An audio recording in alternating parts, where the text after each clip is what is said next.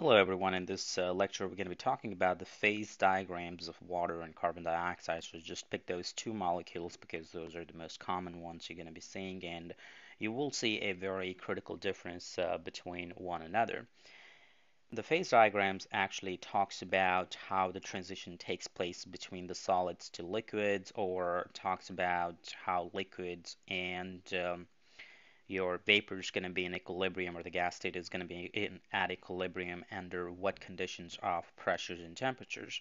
So this first one is going to be for the water, so that one is the water, and the second one is for the CO2. And we'll talk about the water first, and then we'll move on to the carbon dioxide. There are some differences between the phase diagrams of water and carbon dioxide. We have temperature on the x-axis, so that's going to be measured in degrees Celsius, and you got pressure on the y-axis, that's going to be measured in atmosphere.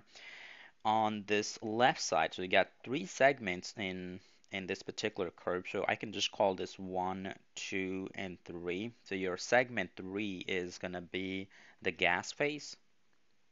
The segment 2, all that area is going to be corresponding to the liquid phase, and then your 1 is going to be the solid phase. And if I call these points right there, so let's start here, A, B, C, and D. So you want to be careful with all these curves or lines we got in there. So this line BC, it's the transition or uh, transition being taken place between the solid and liquid. So that's also called fusion curve. Curve B and D is the transition between the liquid and the gas, and that particular curve is going to be called the vaporization curve.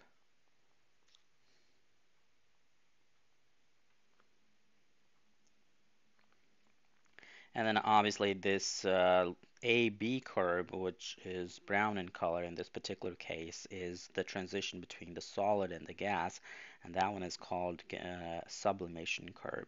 And you're going to be seeing those three curves in carbon dioxide as well, but just slight differences between the temperature conditions, pressure conditions, and maybe how much of the solid and liquid you can have existed for the carbon dioxide, and water would be different as well. So wherever these three curves meet, which is at point B right there, that point is going to be called a triple point. All right, so triple point is the condition of temperature and pressure where you have all three matters phase is going to be in equilibrium, and that's going to be true for water as well. You're going to have ice, liquid, and the vapor all existing together or in equilibrium with one another at that particular condition. The triple point for the water, so I'm going to write that down here. The temperature needs to be about 0.01 degrees Celsius, and that's not going to be that bad to get that temperature. However, the pressure that's needed to get that particular triple point for water is 0.006 atmosphere. So something that you can't really get in a daily life. So that's why you don't really see water existing as in three phases at the same time. However, you can get those settings in the lab. In addition to that, you also gonna have this point D. This point D is also important in the sense that it's called a critical point.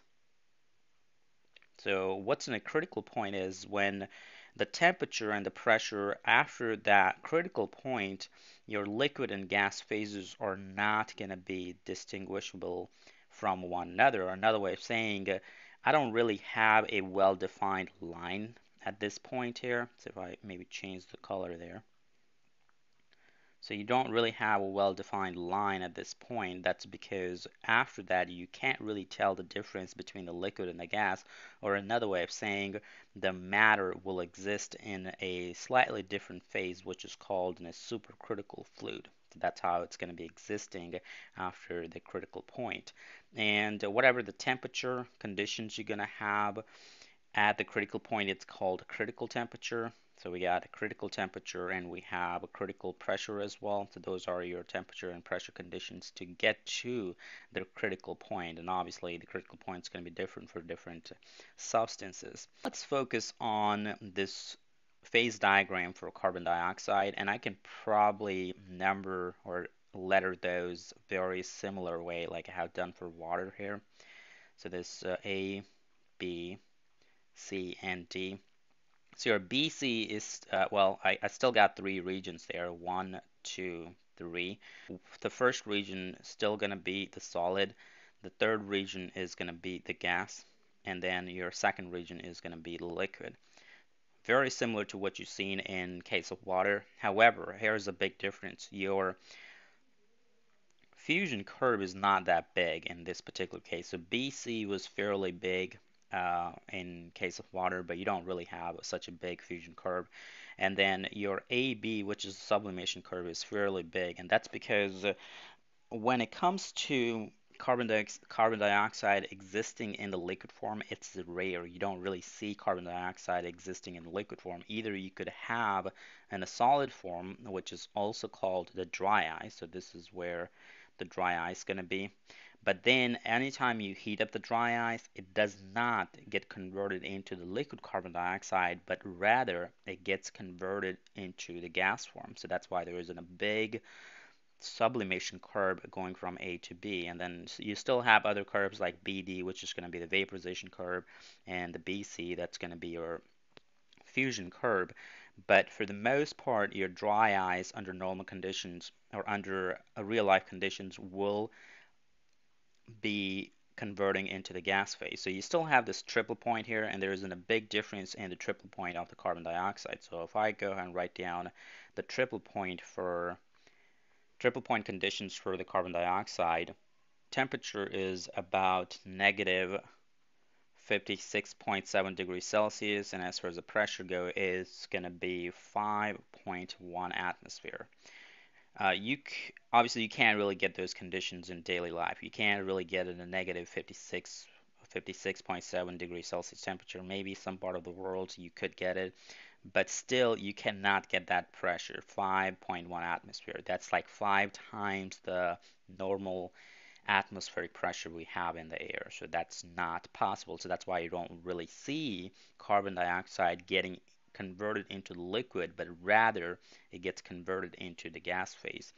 And in addition to that, there is one big difference in the fusion curve. The fusion curve for the water has a negative slope, but the fusion curve for carbon dioxide has a positive slope. When would you have a positive curve and a negative curves? That more or less depended on the density of your solids with respect to the liquids. Now, the density of the solid ice is actually less than the density of the liquid. That's why your ice floats on the water. And that's the reason why you have this negative slope. And what else that tells you is no matter, once you get to this freezing temperature, which is like 0.01 degrees Celsius, no matter how you increase the temperature, no matter how you increase the pressure, you're not going to get into the solid form. So if I draw a line here, that's kind of going up there. So that's where the reference 0.01 temperature we're kind of looking at. So at 0.01, if you start increasing the pressure, you're still going to be in the liquid phase. You're not going to get the solid phase. However, that's not necessarily true for carbon dioxide.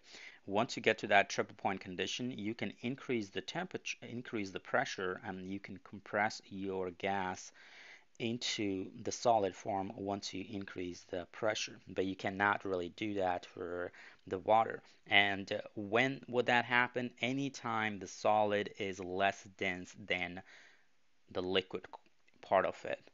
Obviously, your dry ice is more dense than liquid carbon dioxide and the gas part, but when it comes to just the ice comparing to liquid water, ice is less dense than the liquid water. So that's why it behaves like this. And if you focus on the gap that's being created when the ice is made, it's bigger than the water molecules when they are in the liquid form. So the water molecules are closer to one another when they are in the liquid form as opposed to when they are in the solid form. So that's what you really have to know about the phase diagrams for the water and the carbon dioxide. Make sure you know what a triple point and critical points are. That's usually the asked question. You don't necessarily have to know what those triple point and critical point conditions are um, exactly, but you want to know what those mean in terms of conceptually. If you have any questions, feel free to leave any comments in the section below.